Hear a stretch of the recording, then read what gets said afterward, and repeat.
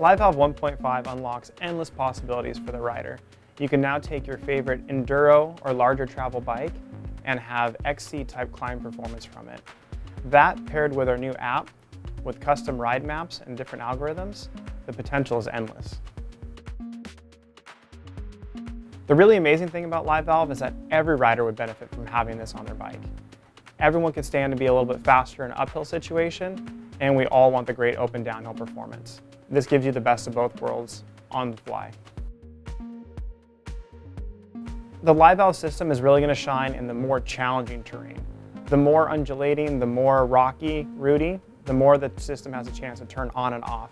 And that's when you start to feel the advantage of it and feel your increased efficiency. When you first start riding Live Valve, I think the first thing you're going to feel is the extra support the system's giving you. The bike has a great posture and really gives you a great platform for climbing. And you're really going to appreciate it in the first G out when you go to pedal and there's instant support from the bike and you're able to put your power to the ground and make that steep climb. The system is made up of a controller and front and rear bump sensors. The controller knows incline, decline, and flat, and the bump sensors are reading G-forces. As the bump sensors detect a hit, it tells the controller to open that system, and then the timers are set to control how long it's open to help manage your ride experience. The biggest difference on the Live Valve system compared to a traditional shock is that you're always in the right mode. We've all been riding down the trail where you have a little bit of bob and you wish you could be more efficient. Instead of stopping to reach down and switch the mode of your shock, the Live Valve system is going to do it for you. You're already in the right position all the time.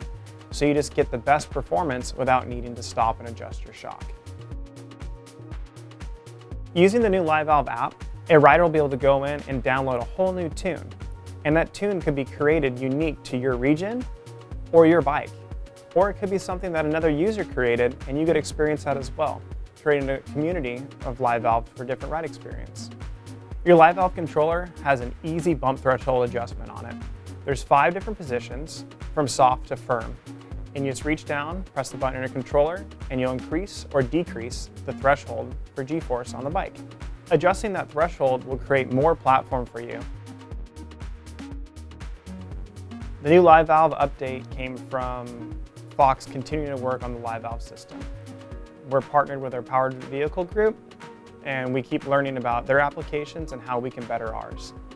The system is constantly evolving to be the best that it can be, through improvements to the tunes of the actual shims and hard parts in the shocks to what the controller is telling the system to do. From the early Live Valve systems, we definitely had the mentality that you needed to have it lock out in its closed position.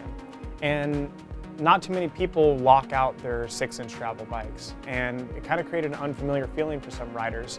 And anytime your suspension is completely locked or that rigid, you're not taking advantage of why you have suspension on your bike. So in the newer version of tuning, we really went and figured out how light can that platform be. Let's add, let's say, a lot of low-speed support, but not close the system off. So how much platform do we need to tune out your pedaling movements on the bike, but still allow the bike to track over obstacles that you're riding over? And that thought process goes into the new tuning of this Live Valve system. That paired with improved pitch detection and our refined timers and all the other parameters the system works under, you're now riding a far superior system than before and having a great experience because of it. So now we know everything that went into developing a Live Valve system for you to ride. And the most important part is that you should just be able to ride your bike. This is all intended to be an invisible tech. You hop on the bike, you press the power button, and you go the best ride of your life every time. That's our goal.